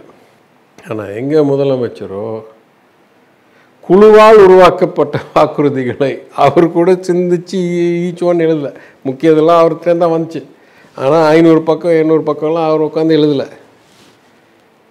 ஆனால் அது என் பெயரில் வந்தது, அதை வச்சு நான் தேர்தலை சந்தித்தேன்றதுனால விரட்டி விரட்டி விரட்டி விரட்டி தினம் ஏன் இது இன்னும் நிறைவேறல, ஏன் அது பண்ணல, என்னைக்கு இதை பண்ண போகிறோம், என்னைக்கு அதை பண்ண போகிறோன்னு, அதாவது ஒரு அரசியல்வாதி மாதிரியே இல்லை. ஏதோ ஒரு என்ன சொல்கிறது, கோர்ட் ஜட்ஜ்மெண்ட்டில் வந்ததை மாதிரி செயல்படுத்தணுன்ற அளவுக்கு, அந்த அளவுக்கு கவனம் வச்சுருக்கேன். நான் குறுகிய காலம் தான் அரசியல் இருந்திருக்கேன். ஆனால் நான் சொல்கிறேன், இது மிகவும் அசாதாரணம். எனக்கு தெரிஞ்சு வேறு எந்த கட்சியும் எந்த தலைவரும் இந்த அளவுக்கு தேர்தலுக்காக கொடுத்த பல 100 வாக்குறுதிகளை உறுதியாக எந்த தனி மனிதராலும் அந்த பல 100ஐயும் சிந்தித்து எழுதி இல்லை ஆதரித்து நான் தலைவர் நான் பொறுப்பெடுத்துக்கிறேன்ற அளவில் எடுத்திருக்காரே தவிர உறுதியாக இவரெல்லாம் போய் பண்ணியிருக்க முடியாது, எந்த மனிதர்களாலும் பண்ணியிருக்க முடியாது தேர்தல் பிரச்சாரம் இருக்கிற நேரத்தில். அதனால் அதுவும் எனக்கு ஆச்சரியமாக இருக்குது. ஒரு தீவிரத்துடன் தினம் சொல்கிறார், ஏன் நிறைவேற்றல, பண்ணு பண்ணு பண்ணு. இது அரசியல்லையே ஒரு மாற்றத்தை உருவாக்குறதுக்கு வாய்ப்பு இருக்குதுன்னு நான் நினைக்கிறேன். உங்களுடைய ஆரம்ப கல்விங்கிறது தமிழ்நாட்டில் தான் நடந்திருக்கு. அப்புறம் படிக்கிறது கல்லூரி வாழ்க்கை எல்லாமும் என்ஐடியில் தான் படிச்சிருக்கீங்க. இதுக்கு அப்புறம் யூஎஸ் போகிறீங்க, எம்ஐடி மாரியான ஒரு இடத்துக்குள்ளார போகிறீங்க. இது என்ன விதமான ஒரு மாற்றத்தை, கல்வி சார்ந்து எப்படியான ஒரு மாற்றத்தை உங்களுக்கு காட்டக்கூடியதாக இருக்குது? பல்வேறு காரணங்களுக்காக நான் பல பள்ளிகளில் அப்புறம் பல கல்லூரிகள் இல்லை பல்கலைக்கழகங்கள் படித்தவன். இங்கே மதுரையிலேயே முதல்ல இங்கே பக்கத்தில் ரோட்டரி ஸ்கூல்னு ஒன்று ஆரம்பித்து அப்புறம் கொஞ்ச நாள் YWCA, அதுக்கப்புறம் ஊட்டியில் போர்டிங் ஸ்கூல், 2 வெவ்வேறு boarding school, 2nd to 3rd ஒன்று, அப்புறம் 4thலேருந்து ஒன்று, அப்புறம் +2க்கு திருப்பி மதுரையில் வந்து விகாசா, அப்புறம் REC திருச்சி, அப்புறம் state university of நியூயார்க்னு large public university, அப்புறம் கடைசியாக பல வருடங்களுக்கு அடுத்து MIT ப்ரைவேட் கொஞ்சம் வேர்ல்டு ரெனவுண்ட் யூனிவர்சிட்டி. எனக்கு முதல்ல கூற வேண்டியது, என்றைக்கும் கல்வியில் ஆர்வம் பெற்றவன் நான் ரொம்ப டிசிப்ளின் ஸ்டூடெண்ட்லாம் என்றைக்கும் சொல்ல மாட்டேன். ஆனால் ரொம்ப ஆர்வத்தோடு கற்றுக்கொள்வதில் கிடைக்கிற மகிழ்ச்சி என்றைக்குமே இருந்தது சின்ன வயசுலேருந்து. அதனால் அது எனக்கு பள்ளியிலும் கல்லூரியிலும் பல்கலைக்கழகத்திலும் மிகவும் உறுதுணையாக இருந்தது. I like to learn. In fact என்னுடைய முதல் பாராட்டு விழா பல ஓல்ட் பாய்ஸ் அசோசியேஷனில் இந்த விகாசா ஓல்ட் பாய்ஸில் பண்ணும்போது என்னை பற்றி பேசும்போது எல்லாம் சொன்னாங்க, முதல்ல பேசினது என்னுடைய சென்ஸ் ஆஃப் ஹியூமர். எப்பயுமே ஏதாவது ஒரு ஜோக் அடிச்சுட்டு ஏதோ ஒன்று சிரிச்சுட்டே இருப்பார், அதுதான் அவருடைய அடையாளம் அப்படின்னு. REC பண்ணும்போது வேறு மாதிரி ஒரு சந்தர்ப்பம். ஏன்னா RECயில் 50% ஸ்டூடெண்ட்ஸ் நாட் தமிழ்நாடு அன்றைக்கி இருந்த சூழ்நிலையில் மாடலில். அப்போ நான் படிக்க எழுத கற்றுருந்தேனே, ஹிந்தி பேச அளவுக்கு வராது. ஆனால் அந்த 4 வருஷத்தில் அந்த ஹிந்தி பேச்சும் ஓரளவுக்கு வந்துருச்சு. பல அதாவது இது வரைக்கும் பணக்காரங்களிடம் மட்டும் இருந்த ஒரு சுற்றுச்சூழல் மாறி சாமானிய மக்களுடைய பசங்களும் சாமானிய மாநிலங்கள்லேருந்து தமிழ்நாடை விட்டு பீகார், யூபியிலேருந்து, ராஜஸ்தான்லேருந்து வர்றவங்களெல்லாம் தொடர்பு உருவாகி அதுவும் என்னுடைய பார்வையை விரிவாக்கியது. அதற்கு பிறகு ஸ்டேட் யூனிவர்சிட்டி ஆஃப் நியூயார்க்கில் 30,000-40,000 ஸ்டூடெண்ட்ஸ், லார்ஜ் பப்ளிக் யூனிவர்சிட்டி, அங்கேயும் நிறைய சாமானியர்கள் இருந்தாங்க. கல்வியை விட கூடுதலாக நான் கற்றுக்கொண்டது அங்கே ரீசர்ச் அசிஸ்டண்ட்டாக, டீச்சிங் அசிஸ்டண்ட்டாக பலருக்கு கற்றுக் கொடுத்து ஆராய்ச்சியில் ஒரு உதவி செய்து முதல் என்னுடைய ஆலோசகர் தொழிலை அங்கே ஆரம்பித்தேன். அது ரொம்ப சிறப்பாக செஞ்சது. அப்புறம் பல வருடங்களுக்கு பிறகு 33 வயதில் 4வது டிகிரிக்கு MIT போய் அங்கே உலக அளவில் இருந்த பெரிய நிபுணர்கள், நோபல் பரிசு பெற்ற பேராசிரியர்களிடம் கற்றுக்கொண்டேன். அது உண்மையிலேயே அந்த 2 வருடத்தில் கற்றுக்கொண்டது. ஏன்னா வயதினால் வந்த வாழ்க்கை அனுபவம் இருந்ததுனால் எதெல்லாம் ஏற்றுக்கணும் அது வரைக்கும் உள்ளே ஏறிடுச்சு. இதெல்லாம் கொடுத்து கேட்டாங்க. வெவ்வேறு காலங்களில் இப்போ நான் 4 டிகிரி வெவ்வேறு மேஜர். அண்டர் கிராஜுவேட் வந்து கெமிக்கல் இன்ஜினியரிங், பிடெக் ஆனர்ஸ்.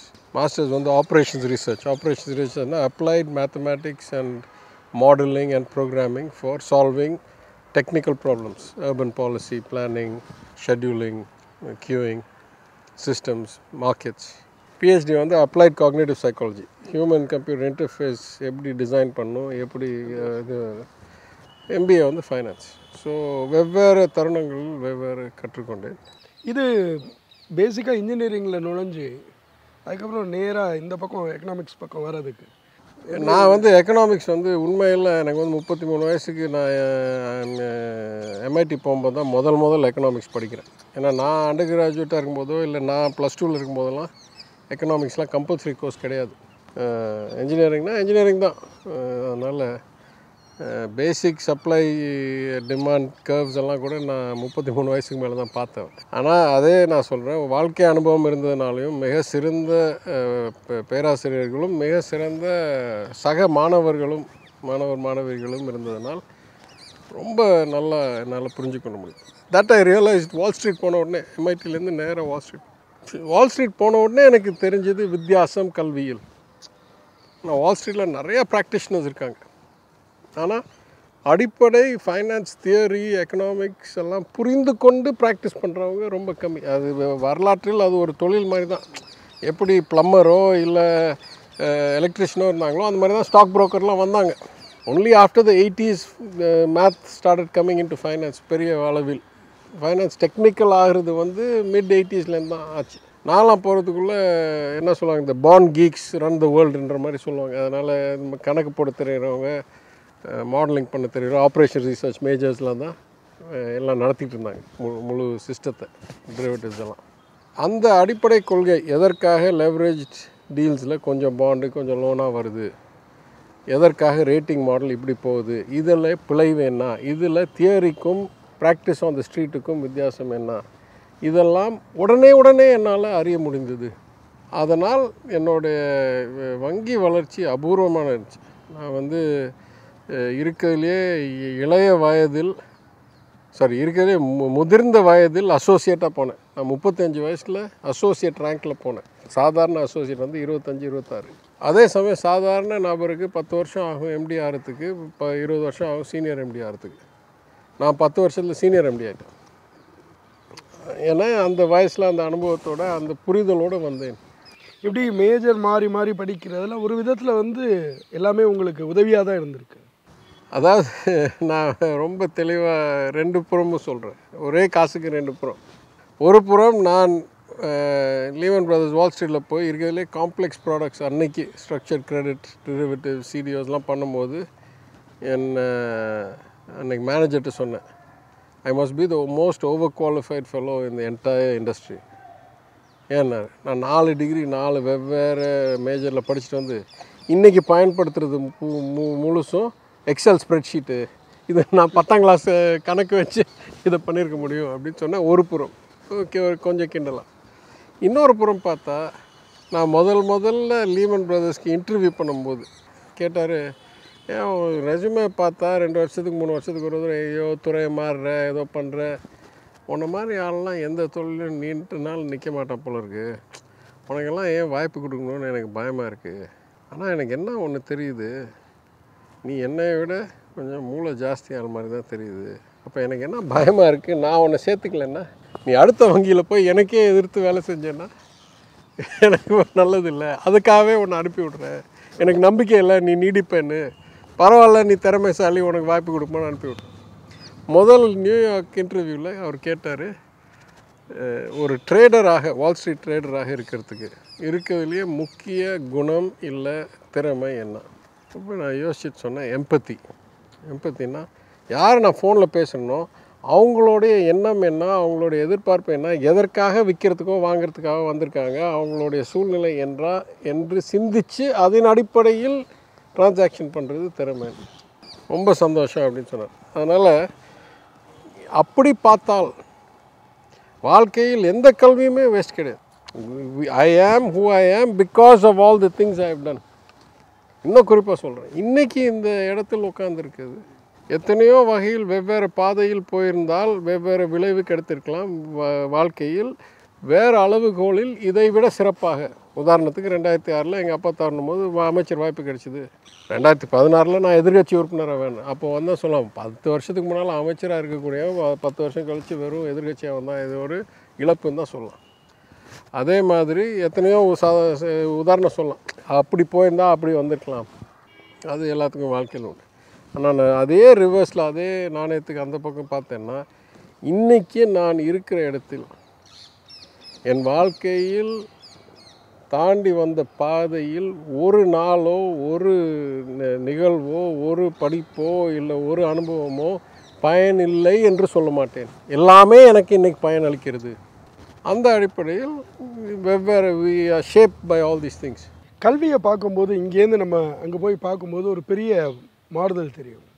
அப்போ அன்னைக்கு ஒரு மாணவராகவும் இன்றைக்கி நீங்கள் ஒரு தந்தையாகவும் இருக்கீங்க, பெற்றோர் இடத்துலையும் இருக்கீங்க, அப்புறம் ஒரு அரசியலராக இருக்கீங்க.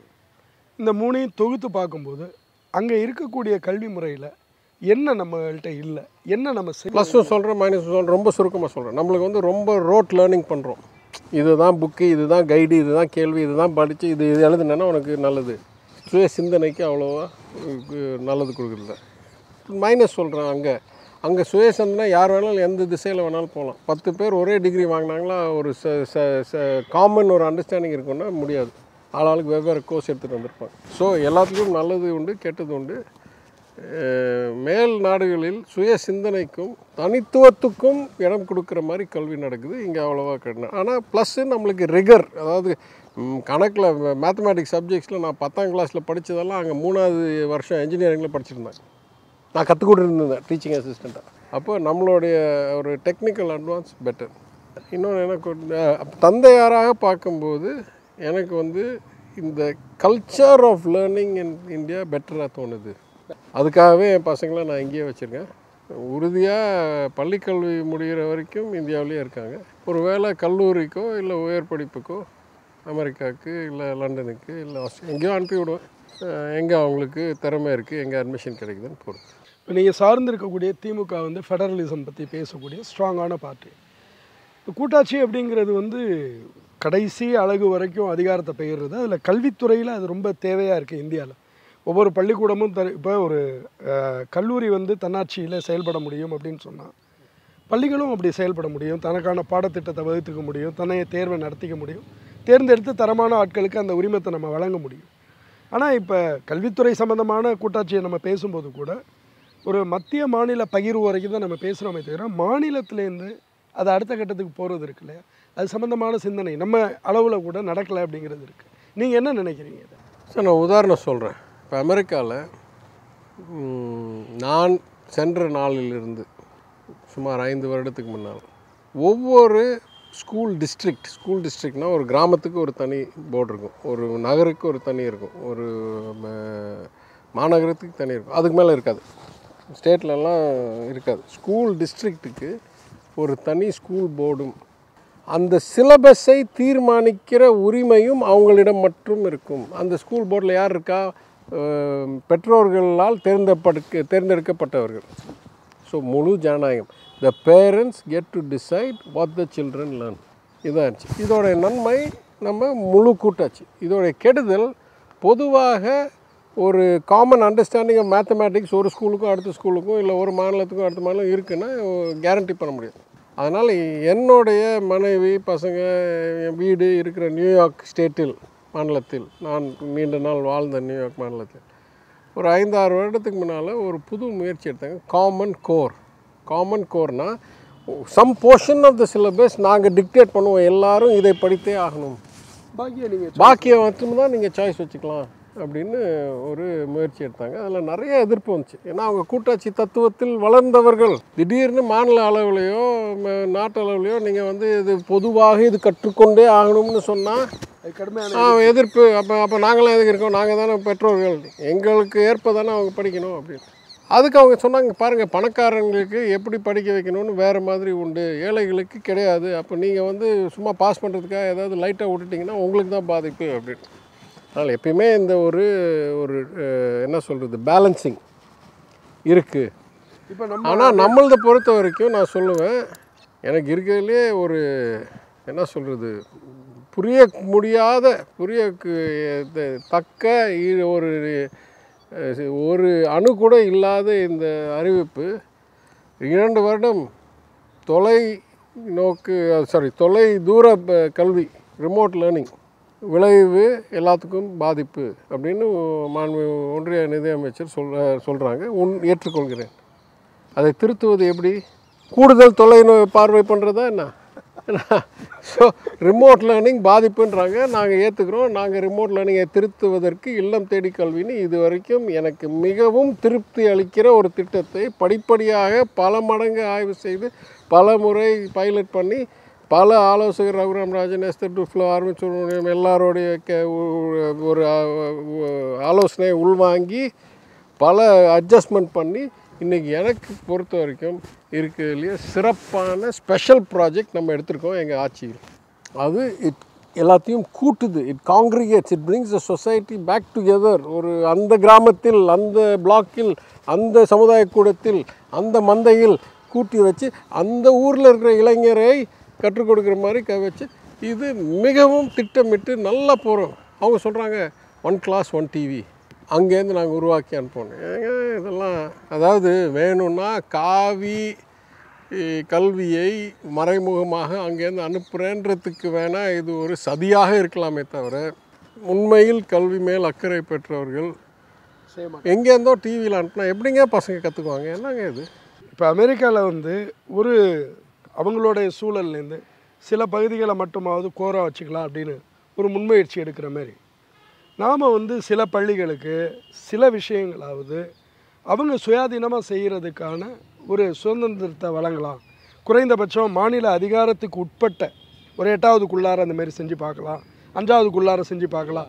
அப்படி ஒரு முயற்சியை ஏன் திமுக அரசு செய்யக்கூடாது? இல்லை செய்யலாம். ஆனால் அதுக்கு 2 பங்கு உண்டு. ஒன்று, முதல்ல ஒன்றிய அரசாங்கத்தை இதிலேருந்து அகற்றணும். பள்ளிக்கல்வி ஸ்டேட் சப்ஜெக்ட், அவங்க இதில் கையே வைக்கக்கூடாது. இந்த NEP இதெல்லாம் ரொம்ப விரோதமான, கூட்டாட்சிக்கு விரோதமான செயல். ஆனால் 2வது, யார்கிட்ட ஒதுக்குவீங்க சொல்கிறது, நான் மெக்கானிக்கலாக சொல்கிறேன். ஸ்கூல் போர்டுன்னு ஒன்று உருவாக்குறாங்க, ஒரு தேர்ந்தெடுக்கிறாங்க. அதனால் அந்த ஸ்கூல் போர்டுக்கு அதிகாரத்தை நீங்கள் கொடுக்குறீங்க. நம்மளுக்கு தான் மதுரை மாநகருக்கு ஸ்கூல் போர்டோ இல்லை ஆரப்பாளையம் பகுதிக்கு ஸ்கூல் போர்டோ கிடையாது. அப்போ முதல்ல ஒரு ஒரு ஒரு ஒரு அமைப்பை உருவாக்கணும். பெற்றோர்கள் மத்தியில் தேர்ந்தெடுக்கப்படக்கூடிய அவங்ககிட்ட வேணால் அதிகாரத்தை கொடுக்கலாமே தவிர டிஸ்ட்ரிக்ட் எஜுகேஷன் ஆஃபீஸர்கிட்டையோ ஸ்கூல் பிரின்சிபல்கிட்டையோ கொடுக்கறது எவ்வகையிலும் பொருந்தாது. அவங்கெல்லாம் அரசாங்க ஊழியர்கள். அது எனக்கு கரெக்டு. இப்போ ஆனால் ஒரு நூற்றாண்டு நம்ம பின்னாடி போயிட்டோம்னா அப்படியான அமைப்பு இங்கே இருக்க தானே செஞ்சுருக்கு. இன்னும் சொல்லப்போனால் உள்ளாட்சி சார்ந்து அப்படியான ஒரு அமைப்பு கடந்த காலகட்டத்தில் இருந்திருக்கு. உள்ளாட்சிகள் கையில் கல்வித்துறை இருந்தப்போ, பள்ளிக்கூடங்கள் இருந்தப்போ ரொம்ப ஒரு நேரடியான மக்கள் பிரதிநிதிகளும் அந்த ஊரோட சமூகத்தோடு சேர்ந்த ஒரு பங்களிப்பும் கூட இருந்திருக்கு. இதை ஏன் ஒரு யோசனையாக அரசு யோசிக்கக்கூடாது அப்படிங்கிறது தான் கேள்வி. அதாவது ஹைப்போதெட்டிக்கல் கொஸ்டினாக இருந்தால் ஏன் எதுவுமே யோசிக்கலாம். எதுவுமே ஒரு பரந்த பார்வை இருக்கிற, பகுத்தறிவு இருக்கிற நாட்டில் எதுவுமே யோசிக்கவே கூடாது, பேசவே கூடாதுன்னு சொல்ல முடியாது. ஆனால் அந்த துறை அமைச்சராக இல்லாத சூழ்நிலையில் அதற்கு மேல் நான் இது செயலுக்கு கொண்டாடலாம் இல்லை ரொம்ப தீவிரமாக பர்சியூ பண்ணலான்னு சொல்கிறதுக்கு எனக்கு உரிமை இல்லை. அதனால் அதை நான் தொடவில்லை. இப்போ நான் என்னென்னா, உங்களுடைய அதிகாரம் அல்லது கட்சி இதெல்லாம் தனியாக விட்டுறேன். உங்களுடைய தனிப்பட்ட ஒரு மனிதராக ஒட்டுமொத்த இந்தியாவுக்குமே சரி, கல்வித்துறையில் சீர்திருத்தம் வேணும், தமிழ் சமூகத்துக்கு ஒரு சீர்திருத்தம் வேணும்னா நம்ம என்னெல்லாம் பண்ணணும்னு நினைப்பீங்க? முதல்ல நிர்வாக சீர்திருத்தம் வேணும். இன்றைக்கி எதற்காக, எங்கே, எதை செலவழிக்கிறோம், எப்படி செலவழிக்கிறோம், யார் எதை தீர்மானிக்கிறார், இதெல்லாம் என்னை பொறுத்த வரைக்கும் சிறப்பாக இல்லை. இந்த அரசு, ஒன்றிய அரசு வந்த பிறகு கூடுதலாக தீவிரமாக மோசமாக இருக்கே தவிர என்றைக்குமே ரொம்ப பெஸ்ட் இந்த வேர்ல்டுலாம் சொல்ல முடியாது. ஒன்று. 2வது, சரியான பயிற்சி அனைத்து ஆசிரியர்களுக்கும் இன்னும் சிறப்பாக அளிக்கலாம் என்று எனக்கு தோணுகிறது. தேர்வு எடுத்துட்டால் மாத்திரம் பத்தாது, அவங்களுக்கெல்லாம் தொடர் பயிற்சி, கண்டினியூஸ் எஜுகேஷன், கண்டினியூஸ் லேர்னிங் கொடுக்கணும். 3வது, நீங்கள் சொல்கிற மாதிரி சமுதாயத்தையும் பெற்றோர்களையும் கூடுதல் பங்கேற்கும் வகையில் இணைக்கணும் இன்டு த ப்ரோசஸ். உறுதியாக சொல்லுவேன், எந்த அளவுக்கு ஒரு பெற்றோருடைய இம்பேக்ட், நீங்கள் பசங்களை இருக்கிறதுலே உலகத்தில் சிறந்த பள்ளிக்கு அனுப்புங்க, ஆனால் பெற்றோர்களுடைய சுற்றுச்சூழல், அந்த வீட்டு சுற்றுச்சூழல் சரியில்லைன்னா அது எடுக்காது. அதே மாதிரி சாதாரண பள்ளிக்கு அனுப்புங்க, ஆனால் பெற்றோர்களுடைய ஆர்வம், சப்போர்ட்டு, சுற்றுச்சூழல் எல்லாம் சிறப்பாக இருந்தால் அது நல்லாயிருக்கும். அதனால் we need to engage the community more. அதே போல் உட்கட்டமைப்பு இன்னும் சிறப்பிக்கணும். என் தொகுதியில் ஒரு 10 இடங்களில் அங்கன்வாடி கட்டியிருக்கேன், ஏற்கனவே எதிர்கட்சி உறுப்பினராக. அதுக்கு மேல் பல இடங்களில் பள்ளி வகுப்பறை, கழிப்பறை கட்டியிருக்கேன். அதனால் இன்னும் ஒரு அடிப்படை தேவைகள் நிறைய குழந்தைங்களுக்கு பத்தலை. சப்போர்ட்டிங் நூலகம், இன்றைக்கி ஒரு அறிவிப்பு வந்திருக்கு, நீங்கள் பார்த்துக்கலாம். தமிழ்நாடு அரசு எல்லா நூலகங்களுக்கும் இந்த எக்கானமிஸ்ட், நேஷ்னல் ஜியோகிராஃபிக்லாம் வாங்கணும். இந்த திட்டம் நான் 3 வருஷத்துக்கு முன்னாலே என் தொகுதியில் ஆரம்பித்தேன். அப்படியா? பொது நூலகத்துக்கு இல்லை, ஒவ்வொரு பள்ளிக்கும் 11 மாநகராட்சி பள்ளி இருக்குது. அந்த 11 பள்ளிகளுக்கும் இந்த மாதிரி magazines, test preparation, news paper daily subscription எல்லாம் வாங்கி கொடுக்குற திட்டத்தை 3 வருஷத்துக்கு முன்னால் ஆரம்பித்து கொரோனானால் 2 வருஷம் நின்றுருக்கு. இந்த வருஷம் திருப்பி ஆரம்பிக்க போகிறோம். அப்போ இதெல்லாம் வாங்கும்போது சிலர் சொன்னாங்க, இங்கே பாருங்கள், இதெல்லாம் இவங்களுக்கு ரொம்ப தூரம், அடிமட்டத்தில் இருக்கவங்க, நீங்கள் எக்கானமிஸ்ட் மேகசின்லாம் கொண்டாந்தீங்கன்னா என்ன தான் படிக்கிறாங்கன்னு கூட தெரியாது. அதற்காகவே வாங்கணும்னு. அதாவது விரிவாக்கம் என்றது ஒன்று இருக்குன்னு தெரியலன்னா எப்படி நம்ம அதை பற்றி சிந்திக்கலாம், இல்லை கனவு காணலாம், இல்லை நானும் அந்த மாதிரி இருக்கணும்னு யோசிக்கலாம். ஸோ ப்ரிசைஸ்லி பிகாஸ் அது படிச்சுட்டு சொல்லணும், இந்த மாதிரிலாம் உலகத்தில் இருக்கா, இத்தனை நாடு இருக்கா, ஒவ்வொரு நாடுக்கும் இவ்வளோ வித்தியாசம் இருக்கா, ஓ அப்போனா இது மாத்திரம் இல்லை ஒரே வழி, அப்படின்றத தெரியறதுக்காக பண்ணணும். அதனால் பல வகையில் இந்த இந்த ஒரு பார்வையை விரிவாக்கம் செய்கிறதுக்கு கூட இன்னும் நல்லா பண்ணலாம். இந்தியாவில் வந்து பள்ளிக்கல்வித்துறையோ அல்லது உயர்கல்வித்துறையோ எதிர்கொள்ளக்கூடிய மிக முக்கியமான சிக்கல்களில் ஒன்று நிதி ஒதுக்கீடு கம்மியாக இருக்குங்கிறது. ஒரு மாநில நிதி அமைச்சராக உங்களுடைய வரையறைங்கிறது ரொம்ப குறுகலானது, அதோடைய சங்கடம் எனக்கு புரியுது. ஆனால் இதற்கு அப்பாற்பட்டு ஒரு நிதி சுதந்திரம் இருக்குது, வாய்ப்பு இருக்குது அப்படின்னு சொன்னால் பள்ளிக்கல்வித்துறைக்கு கல்வித்துறைக்கு எவ்வளோ வரைக்கும் பட்ஜெட்டில் ஒதுக்கீடு பண்ணலாம் அப்படின்னு நீங்கள் நினைக்கிறீங்க? மிக முக்கியமாக எதுக்கெல்லாம் பண்ண வேண்டி இருக்குது அப்படின்னு நினைக்கிறீங்க? முடியாததுக்கான காரணம் என்ன? நான் ரிவர்ஸில் சொல்கிறேன். எப்பயுமே ஒரு டெவலப்பிங் கண்ட்ரி, அதாவது பெரிய வளர்ந்த நாடோடைய ஒப்பிட்டு பார்த்தால், OECD கண்ட்ரியோட ஒப்பிட்டு பார்த்தால் நம்ம அந்த அளவுக்கு செலவு பண்ண முடியாது. ஏன்னா நம்மளுக்கு அந்த ஆக்ரிகேட் டேர்ம்ஸ், இப்போ உற்பத்தியில் சதவீதம்ன்றது வேறு, மொத்த தொகையில் இல்லை தலா ஒரு நபருக்கு. ஆனால் இன்றைக்கு எனக்கு இருக்கிற பார்வை, அது ரைட்டோ தப்போ, என் துறை இல்லைன்றதுனால நான் ஒரு தனி மனிதராக தான் பேசுகிறேன், அரசு அதிகாரியாக பேசவில்லை. இன்றைக்கு எனக்கு இருக்கிற பார்வை, ஏற்கனவே பல மாநிலங்களை விட மொத்த பட்ஜெட்டோடைய மதிப்பிலும் தலா ஒவ்வொரு மாணவருடைய கணக்கிலும் நம்ம கூடுதலாக தான் செலவு பண்ணுறோம். ஏன்னா அது நம்மளுடைய வரலாறு. திராவிட இயக்கம் என்ன சொல்லுது? கல்வியினால் எல்லோரும் முன்னேறணும், எல்லாரும் சமமான வாய்ப்பு பெறணும். மை கன்சர்ன் இஸ், அந்த பணம் நம்ம எதிர்பார்க்குற அளவுக்கு பலன் கொடுக்கிறதா என்றால் இல்லவே இல்லை. நான் எத்தனையோ உதாரணம் சொல்லலாம். ஸோ என்னுடைய இன்றைக்கு இருக்கிற இலக்கு, எப்படி பல துறையில் நான் நிதி அமைச்சராக கூறுவேனோ, ₹1 வர வேண்டிய இடத்துல 50 பைசா 60 பைசா தான் வருது. சில இடத்துல கனிமத்துலலாம் ₹1 வர வேணா 10 பைசா தான் வருது. மொத்தம் இவ்வளோ பெரிய மாநிலத்தில் திருப்பி சொல்கிறோம், 1 of 9 states blessed with minerals in every year கொள்கை பரப்பு அறிக்கையில் வருது. ஆனால் வருஷத்துக்கு 1000 கோடி கூட வரமாட்டேங்குது. வருமானம் மாநிலத்துக்கு 23 லட்சம் கோடி உற்பத்தி ஜிஎஸ்டிபியில். ஸோ எப்படி வரவில் அந்த மாதிரி சொல்லணும், செலவில் நான் சொல்லுவேன் 2-3 துறைகளில் மிகவும் கவனத்தோடு போய் ஆய்வு செய்யணும். ஏன்னா நிறைய செலவு பண்ணுறோம். 3 துறைகள் சொல்லுங்கள். வேளாண்மை, மருத்துவம், மக்கள் நல்வாழ்வு, கல்வி. ஒன்றுலையும் 20-30-40 கோடி ரூபாய் செலவு பண்ணுறோம் ஆண்டுக்கு. முழுமையாக பலன் அடையுதுன்னு சொல்லுங்கள். நானே எப்படியாவது இந்த நிதியை கூடுதல் திரட்டி முதலமைச்சரிடம் உத்தரவு வாங்கி சேர்க்கிறேன். அது என்னுடைய கடமை, திறமையில் நான் பண்ணுறேன். ஆனால் இன்றைக்கி இருக்கிறது முழுமையாக சரியான இடத்துக்கு போகுதான்னு இது கேட்டால், முழுமையாக செலவடைகிறதுன்றது கூட எனக்கு தெரியலை. ஏன்னா நான் கொஞ்சம் ஆய்வு செஞ்சிட்ருக்கேன். அதுக்கு மேலே இப்போ சொல்ல விரும்பலை. அப்பப்போ தகவல் வரும்போது உங்களுக்கு தெரியும். First we must get the benefit of what we are doing. தென் எவ்வளோ வேணாலும் அதிகரிக்கலாம். அதாவது எப்படி சொல்லுவோம், பைப்பில் தண்ணியை நம்ம அனுப்ப பார்க்குறோம். நம்மளுடைய இலக்கு மேக்ஸிமம் அமௌண்ட் ஆஃப் தண்ணியை அந்த பக்கம் அனுப்பணும். ஆனால் பைப்பில் 10 இடத்துல ஓட்டை இருந்துச்சுன்னா, நீங்கள் எவ்வளோக்கு எவ்வளோ ப்ரெஷர் அதிகரிக்கலைங்களோ அவ்வளோக்கு அவ்வளோ லீக்கேஜ் அதிகரிக்கும், போய் சேராது. பைப்பை முதல்ல ஒழுங்காக எல்லா ஓட்டையும் அடைச்சிட்டு அனுப்புனீங்கன்னா போய் சேரும். அந்த வேலையை நம்ம